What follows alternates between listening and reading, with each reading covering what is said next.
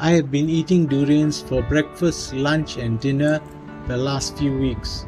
Most Malaysian durians are exported to Australia, where there is a substantial Southeast Asian community, and to China. The durians sold in China go for 300 to 1000 ringgit, or US $75 to US $250 each.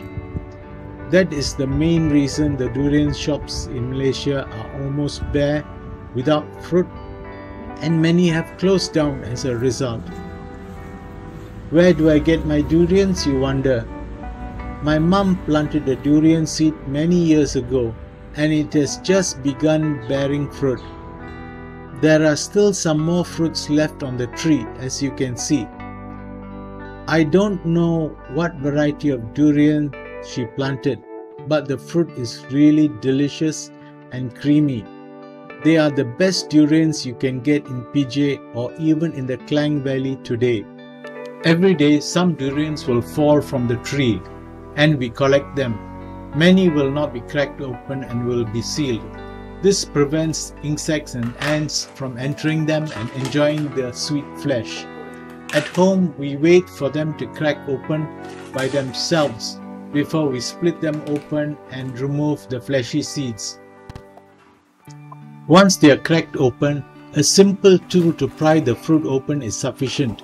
Here I am using a knife, but anything that can act like a wedge will do. You will notice that green durians turn brownish once they are cracked.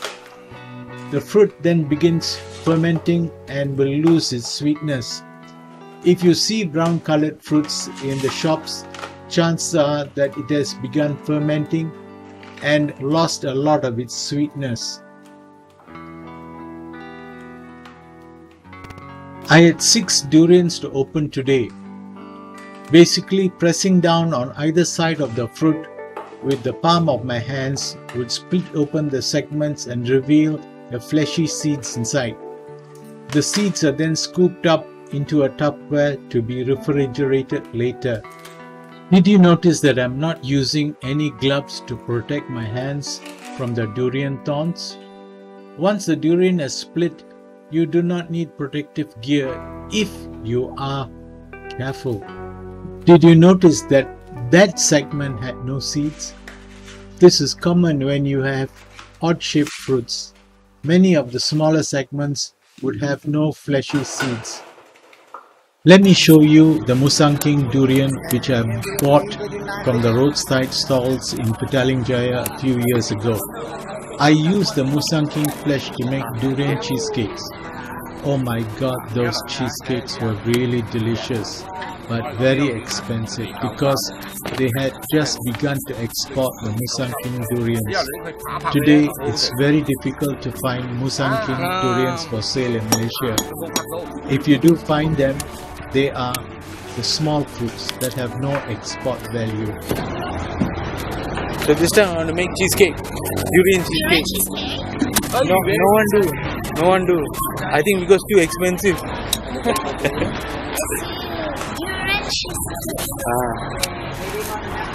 So the cheesecake durian flavored lah, but I think no one do. Durian gini kau se खूब bag बहुत.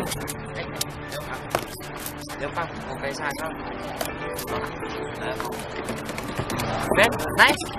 Yellow. Yeah. Same to me. Really beautiful. Yeah. The flesh of the fruits from my mum's garden varies from beige to light yellow, whereas if you look at the Musang King durian flesh, the flesh is darker shade of yellow or even orangish in color. I love my own homemade durian cheesecakes. They are the best durian cheesecakes in the Klang Valley. Now I must let you know a little secret of mine. Please don't tell anyone else, and make it your secret too. The secret is that to make the durian fruit more delicious, refrigerate it overnight or until it gets cold and the texture of the flesh is like thick cream. It is a lot more delicious when it is cold.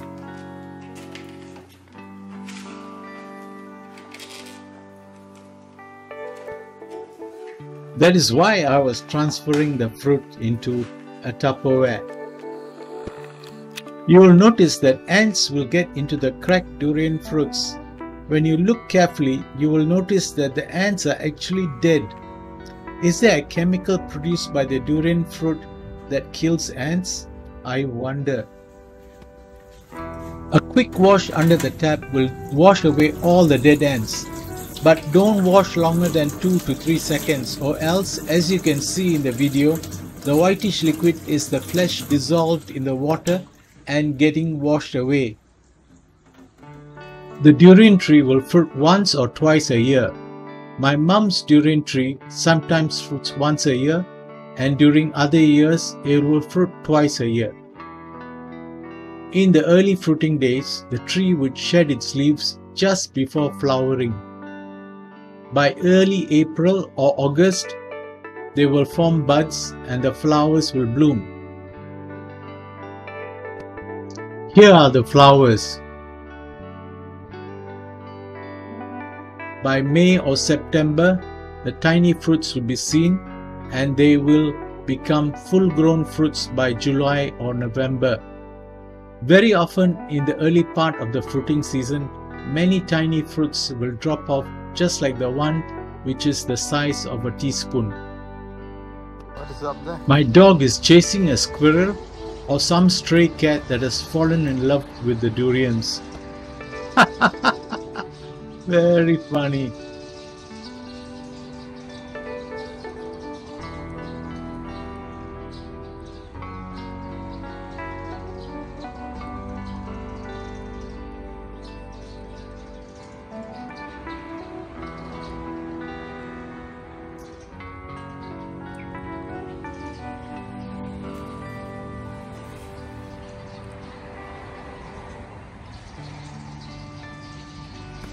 This looks like the last durian for the season of November 2021. The next fruiting season would probably begin in April 2022.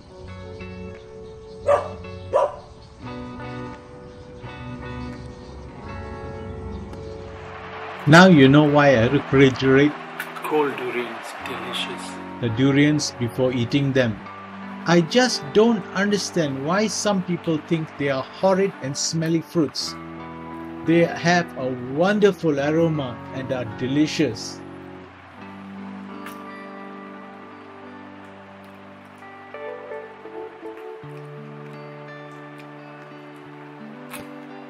I suspect that this is a Thai durian variety that my mum planted and not a Malaysian variety of durians.